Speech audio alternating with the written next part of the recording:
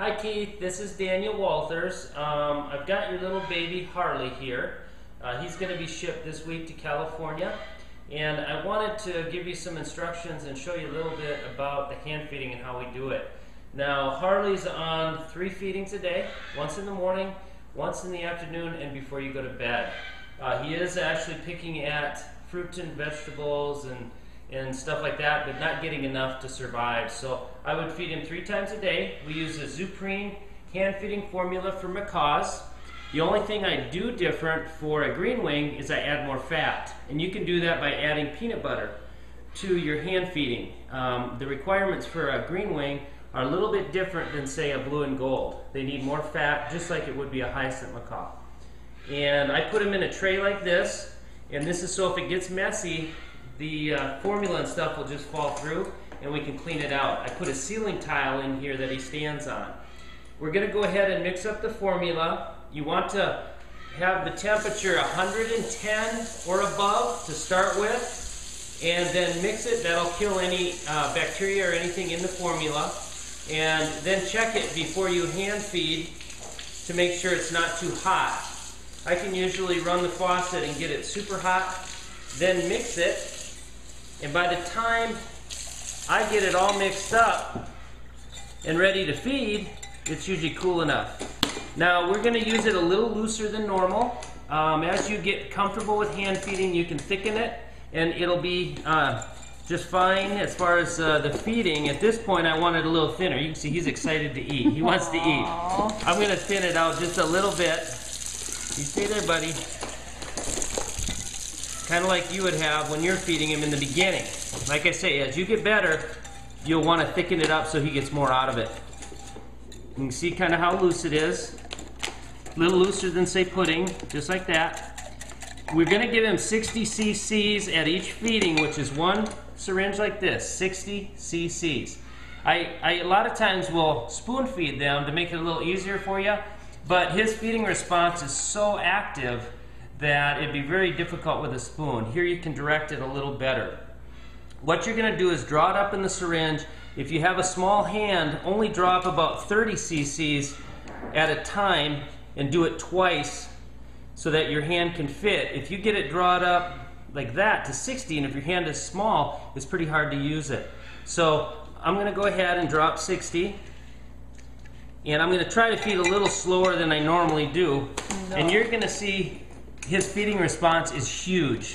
So you want to really hold his head because he's going to bob. And you want to hold the syringe on the right side facing left as you face him, right to left. The tube that goes down to his crop, see when I touch him here he starts bobbing? That bobbing up and down like that tells me that it's okay to feed him at that time.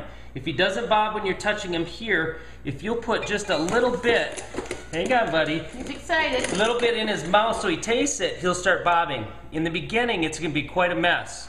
And then after you get used to it, it'll get better and better. I'm going to start feeding him. And I'll go slow so you can see. What you don't want to do is you want to make sure you don't push that upper beak. See, I'm going nice and slow. There. And he got it all. And a lot of times, I went a little quicker than you'll probably go. But a lot of times, if you go that fast, he doesn't realize he even got the food.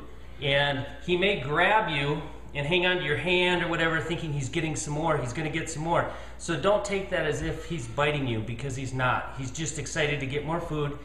In a few seconds here, a few minutes, he'll realize, oh my gosh, I got a bunch of food, and he'll relax. Should we show him the crop? The crop is probably hard to see, but right underneath here, you'll actually, there'll be a bulge. And you don't want to handle him too much after you feed him, or he could regurgitate and bring it back up. As he tries to wean himself and doesn't want it, he may regurgitate it a little bit and bring it back up. And that'll kind of tell you, well, maybe I'll go 1 less feeding. I don't need to do 3. If you cut 1 out, cut out the afternoon feeding and have food in front of him during the day. And he'll get his feeding before he goes to bed at night, and then a feeding in the morning. Once you feel like he doesn't need 2 feedings, then I suggest you just feed him at night before he goes to bed, because he's not going to be able to eat in the dark, and that'll give him food through the night, and then he can start eating again in the morning.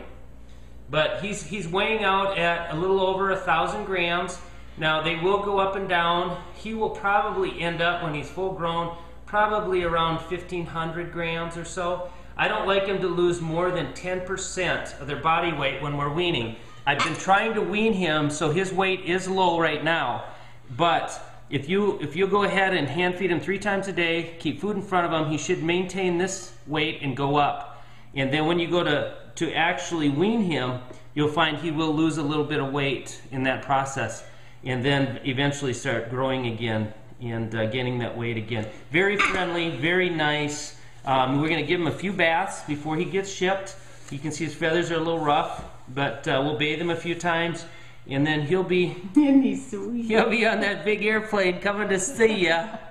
And you call me and let me know what you think and how awesome this little guy is. Thank you so much, Keith, and Harley's going to be on his way. We're always just a phone call away, buddy.